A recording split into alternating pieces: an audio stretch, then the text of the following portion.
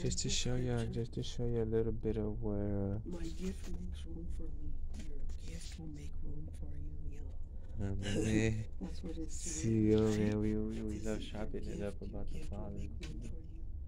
Yeah, I'm reading to her the Pilgrims of the Word recap. You know, they were my little audience here, but I want to explain to you a little something of where the sister comes from.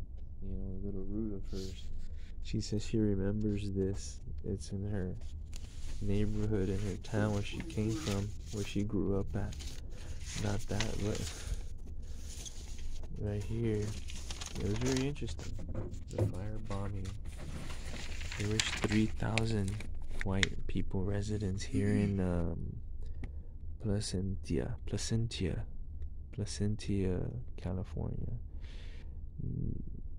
Though it wasn't called it at the time, the firebombing of the Harris household was what Cal State Fullerton history professor Tyler Perry deems a legitimate act of domestic terrorism.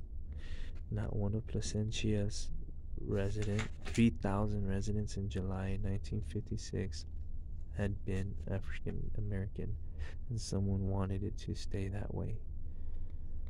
Terrorism directed towards black people throughout the United States was frightening, common during our nation's history, especially in the first half of the 20th century. Lynching, race riots, and bombings were all too common, especially as the federal government began to enact civil rights legislations that dismantled the old Jim Crow barriers to voting, working, and home ownership. They didn't want to own homes. They were moving into this town. This is where the sister came from, right? That's where you grew up with. So she was showing me this, and she knows where that bank is at and everything. This is where the house used to be, and they blew it up. She just told me, this is where I was from, mijo. And I was like, awesome. Oh, that's hardcore. Yeah, things are always gonna go hard, you know, but we're gonna find our place, and everything seems good. Moving on up to